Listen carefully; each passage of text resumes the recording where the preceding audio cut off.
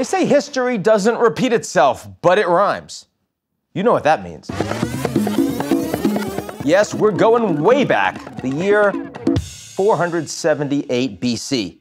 Athens has just allied itself with a collection of Greek city-states to project its own growing power and prestige. But a rival power, Sparta, has a formidable alliance of its own. The two systems are wildly different, one ruled by kings, the other by democracy. But according to ancient Greek historian Thucydides, it is the fear of a rising, ever more powerful Athens that pushes Sparta to act and makes war inevitable. Now fast forward 2.5 millennia.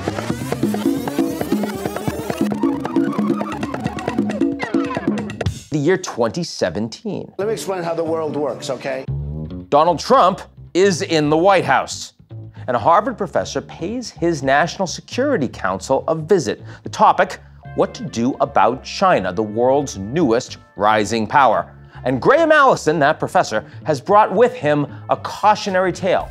Over the past 500 years, the world has seen 16 cases of a major rising power threatening to replace the ruling one. 12 of them ended in war. It's known as the Thucydides Trap, after that ancient historian who documented the Peloponnesian War. Conflict between rival great powers is likely, but it doesn't have to be. Creative statecraft has helped to avert war in 4 of those cases, including 3 from the last century. Allison is using history as a warning, a wake-up call for both American and Chinese leaders to better understand each other's intentions, lest an emerging divide between Washington and Beijing further escalate. His briefing with the NSC lasts 2 hours, generating intense interest, as he describes it, particularly from his former student, then deputy assistant to the president, Sebastian Gorka. After the meeting, Gorka suggests bringing Allison's message to his boss, White House Chief Strategist Steve Bannon. And that's where it gets interesting.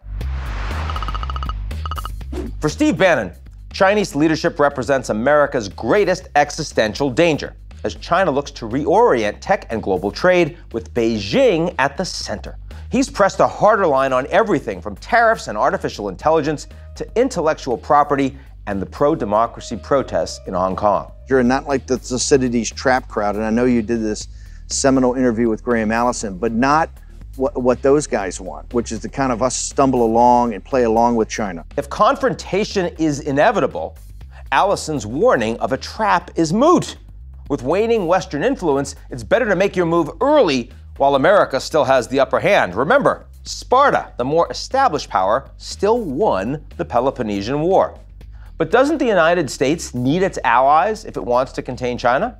That hasn't exactly been a strong suit of this administration. President Trump not only prefers bilateral deals, he's also either threatened or imposed tariffs against long-standing allies like Japan and the European Union.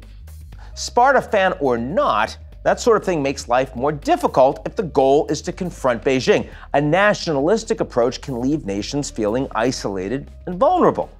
And yet, it's nationalist and populist movements that have gained electoral momentum across Europe, Latin America, and the United States. And Steve Bannon, once a central architect of Trump's America First doctrine, is playing the role of lead evangelist. Let them call you racist. Laissez-vous appeler raciste. Let them call you xenophobes. Mais laissez-vous appeler xénophobes. Let them call you nativist. Laissez-vous les appeler nativistes. Wear it as a badge of honor.